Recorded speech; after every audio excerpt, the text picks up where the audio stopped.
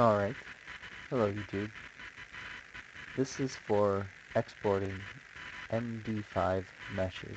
I had a lot of issues with it, so I figured I would provide some assistance to those in need as well.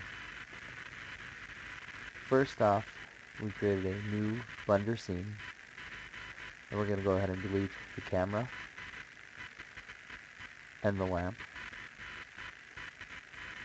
And next, we're going to add an armature, and we are going to select the cube and the armature and parent the cube to the armature.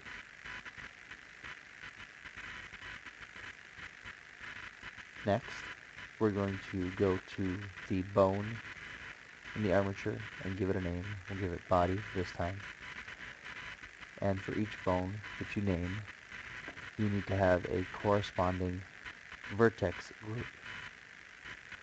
So you go into the mesh, in this case the cube, the object data, add a vertex group. Give it the same name, and make sure you select all the vertices and assign them to that vertex group. And once you do that, you should have everything set up with regards to parenting relationships. Now you need to go to the Dope editor,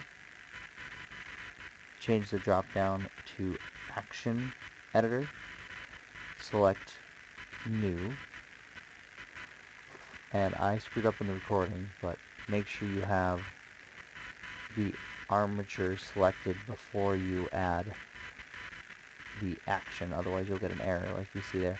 But if you select the armature and then add the action, which you make a new one, you'll see animation underneath armature. Now make sure you select everything. I had some issues getting it to work. Took me a few minutes. I was in edit mode apparently.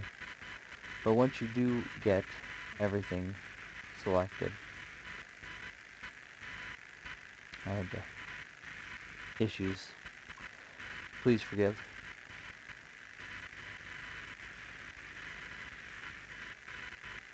Alright, now everything is selected. Now we can go export and export. And now, just to verify that it is there, we'll go into the examples folder here. And there it is.